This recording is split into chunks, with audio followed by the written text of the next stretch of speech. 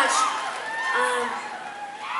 You guys have been, I feel like I say this every night, and I mean it every night, but I mean it. I mean, every night you play a show, you think to yourself, well, this was good, or this was bad, or hey, it was okay. And some nights you say to someone, hey, you guys are the best show we've had of this tour, and then it feels truthful, authentically truthful, you're being honest. But tonight, I mean it when I say that you're so far the best show. I'm so proud of it. I don't even know what I want. I just like you. I like you a lot. Anyways, we are gonna play you. We're gonna play you a really tough, mean 3 songs in this encore, and I want you to be prepared for it. I want you to be prepared for an emotional arc.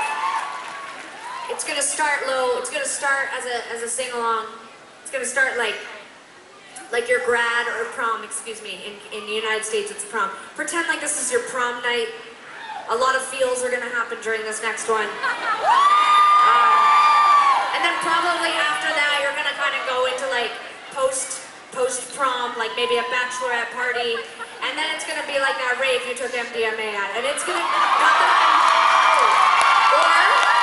or maybe you just had a couple too many Snickers bars. Whatever is your jam, I'm not judging. No one's here to judge you about what life choices you make when you're an adult and a consenting adult. Okay, so now it's just.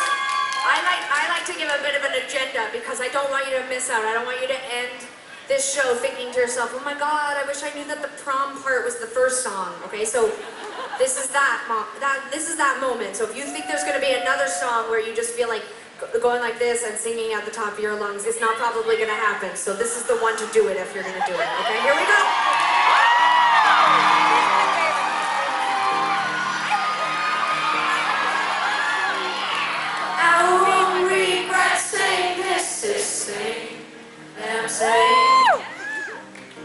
Is it better than keeping my mouth shut? That goes without saying.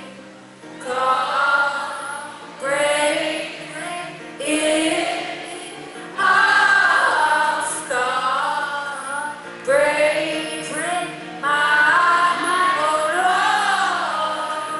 Maybe I would have been something you'd be good at.